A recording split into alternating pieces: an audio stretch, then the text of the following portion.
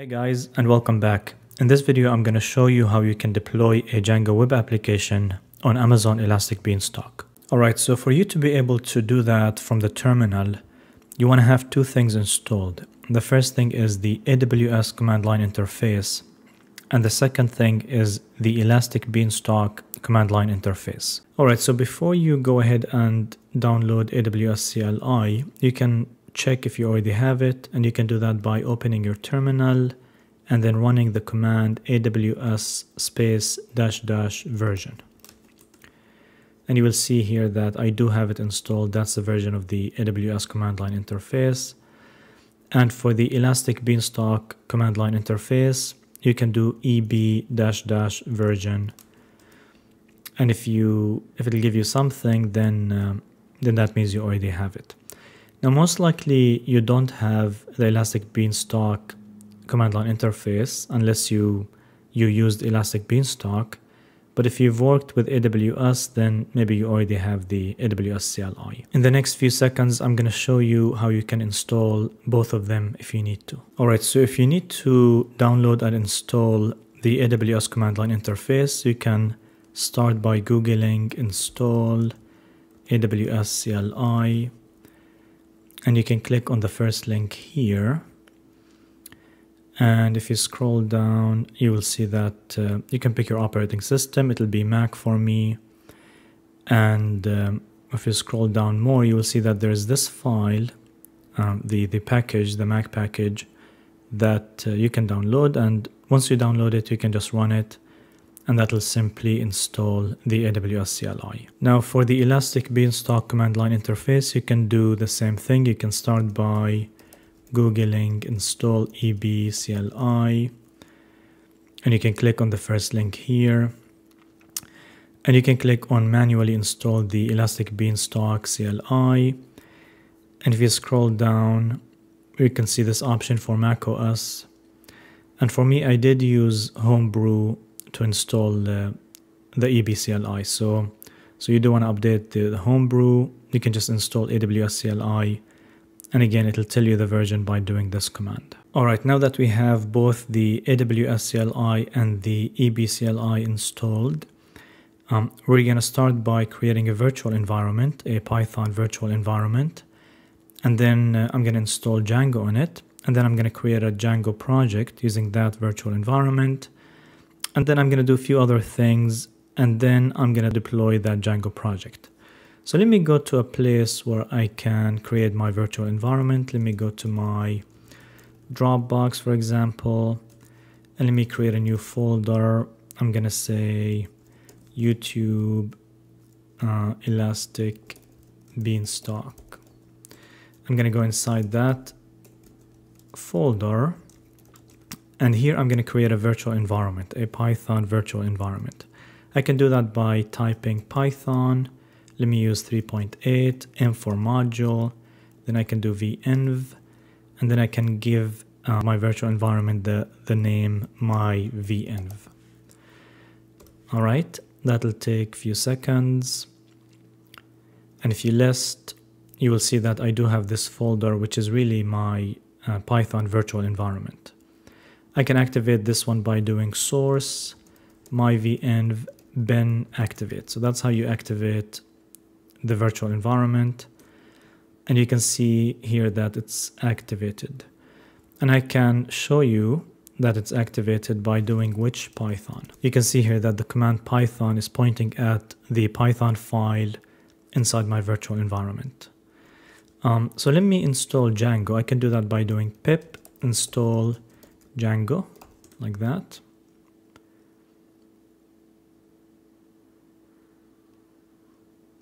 Alright, so Django has been installed. Right now I can create a Django project by doing Django admin start project, and then I can give it the name maybe ebdjango. So let me do that, ebdjango. Alright, so right now if you list here, you can see here that I have both my virtual environment and my Django project folder. Alright guys, so I have my PyCharm open, and I opened the same folder that I created earlier, which is the folder that contains both my virtual environment and my Django project. And what I'm going to do first is I'd like to activate the virtual environment here using this PyCharm terminal. So I'm going to do source. I'm currently here, by the way. So if I do pwd, you see that I'm inside this folder, which is really this folder. So from here, I can do source, my venv bin activate.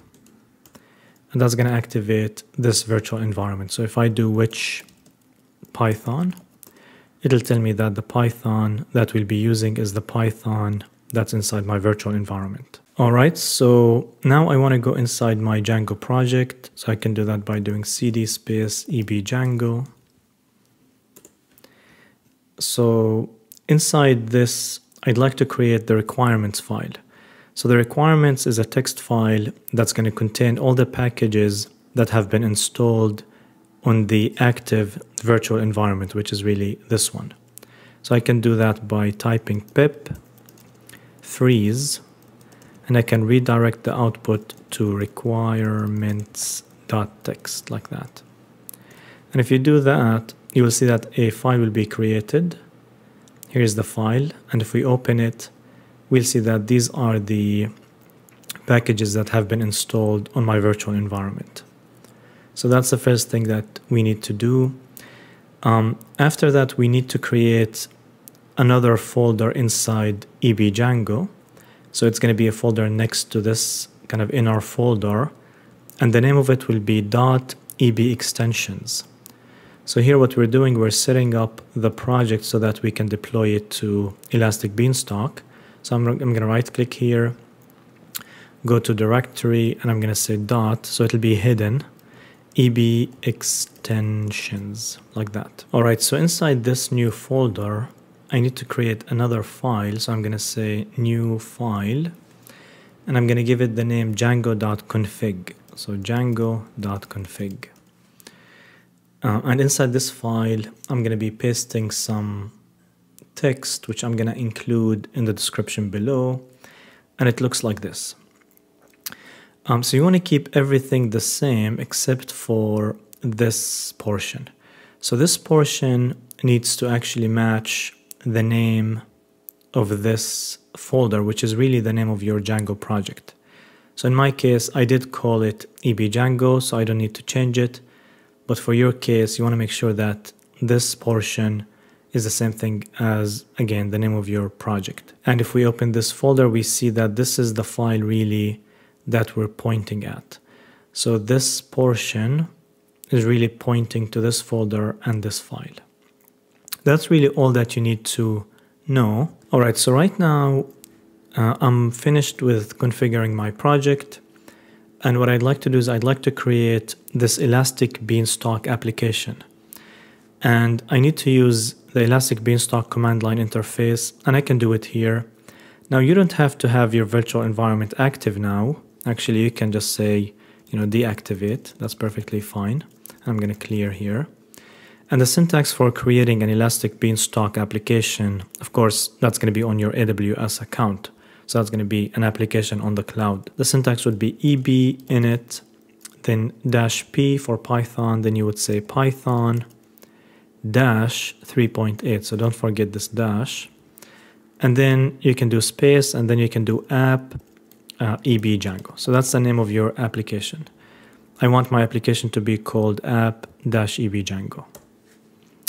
It'll only take a few seconds. All right, now that we created the Elastic Beanstalk application, let's create the virtual environment. And we also want to do that on the cloud. So right now we're doing the virtual environment on the cloud. And we can do that by doing eb create, and that'll create the environment. And I'm going to give it the name env-ebdjango. So that might take a few seconds. All right, so it's finished now. It actually did take at least 2-3 minutes. And it says here, successfully launched environment. So what we want to do here is we want to do eb status.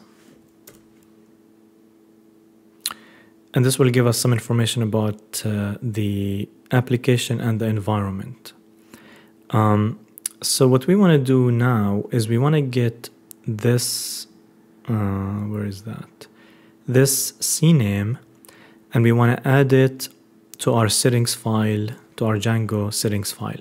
So I'm going to copy this and I'm going to go to my settings file, which is here.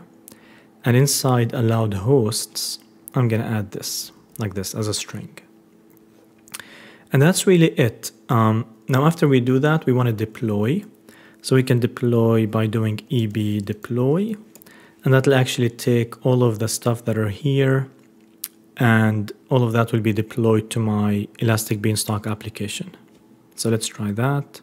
I think that will also take a minute or two. All right, it's finished. Now to test it, you can actually go to this URL. Another way of going to this website would be to type ebopen. And that'll open the site. All right, the site opened actually in my other screen. So let me move it and show it to you. All right, so you can see here, it's been successfully deployed. And this is just an empty project for now. All right, so before we actually end this video, I want to talk about a few more things about Elastic Beanstalk. They're actually very important. So I just logged into my AWS account and I just went to the Elastic Beanstalk service. And as you can see here, we have two applications, one that I use for another project and the one that we just installed, or rather deployed, which is here. So ebdjango is the environment and the application is app ebdjango. And if we click on the environment, you can actually access many things. So you can access the logs, which are very useful. You can do some monitoring, you can check the health, and you can look at the configuration of your project. Now, Elastic Beanstalk is actually not a resource. So you don't really get charged for Elastic Beanstalk. What they refer to it by is something called orchestration service. So it's a service that uses other resources and you'll be actually paying for the other resources that your application uses.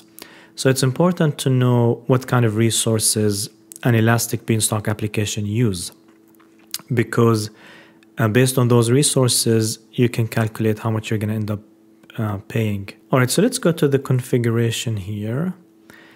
And there are actually two important things that you're going to be charged for. The first one is the EC2 instance where your website is going to be hosted. So that's going to be displayed here. So in the capacity here, you see that the instance type is T2 micro. So you can check how much you're going to be charged for that. It'll really depend on the region, but I think you'll be charged roughly maybe $7. Let's check the pricing together. So I'm going to Google pricing, EC2 instance pricing. All right, so the instance type is T2 micro. So I'm going to look for T2 micro. And depending on the region, so for example, for this one, it's going to cost you this much per hour. So if you go to California, I think it'll probably cost you more. I'm not sure. We can check really quickly. Here's California. Yes, it'll cost you. So this one is 138. Ohio is 116. Yeah, so it'll be a little bit more expensive if you pick the California region. And of course, you can take this one and you can multiply it by 24 by 30, and that'll tell you how much you're gonna end up paying per month. So that'll be a little over $8 per month. All right, so that's the first resource that you're going to be charged for. All right, so the other resource that you're going to be charged for is the load balancer or load balancing resource. So this one, I'm going to actually show you another tab here, which shows you the pricing of this. All right, so the load balancer that will be used in Elastic Beanstalk is going to be the classic load balancer. And you'll be charged this amount per hour. So if we were to take this one, multiplied by 24 multiplied by 30, you'll end up with exactly $18. So $18 plus maybe $8, so it'll be 26. And of course, this is assuming that you don't have kind of too much traffic. So if you want to know exactly how much you'll be charged for, or if you want to come up with a better estimate, maybe you want to look at those examples. And there's a calculator here that you can use. But really, if your website doesn't have a lot of traffic, most likely you're going to end up paying this amount, of course, per hour. So these are really the two resources that you're going to end up paying money for. Now, I should say that there is a way to actually disable the load balancing. And maybe I can show you how to do that in another video. But by default, this load balancing will be enabled. And the instance type that will be used to host your website is going to be the T2 micro. All right, so one last comment before we end this video.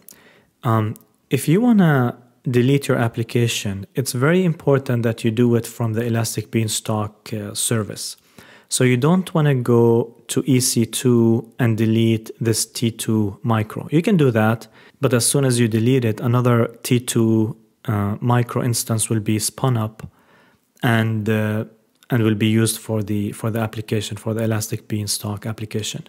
So if you want to stop being charged for your application, what you probably want to do is you want to click here and you want to go to action and delete application. So I hope that was useful. If you have any questions, feel free to write your question in the comments below, and have a good one. I will see you in the next one.